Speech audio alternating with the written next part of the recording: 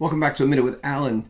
You know, we've lived here in Rhode Island in this space for 39 years. Hard to believe, but we have.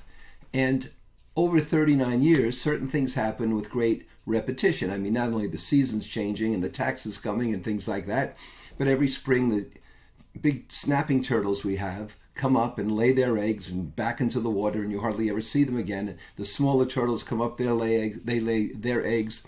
And the wild ducks congregate during the winter to be fed. They're not here as often in the warm weather and so forth.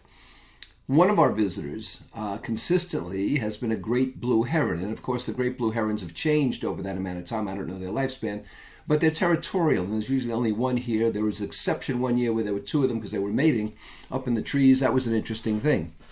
This year, for the first time, we've had a great blue heron. It's the same one. We can identify when they come back that they look alike, whether they're adults or immature or whoever they are. And we've had the blue heron, the great blue heron, all winter.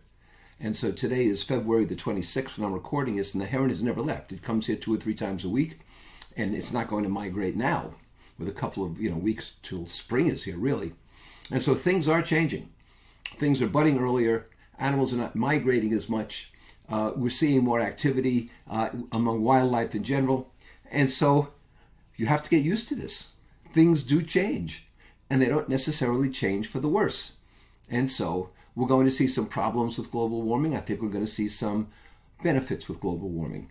And I think that we all have to get used to the fact that there are some things that are out of our control that we can't change, and we have to learn to adapt to. And there are some things within our control that we can change. We need to know the difference. That's the serenity prayer. Serenity to you.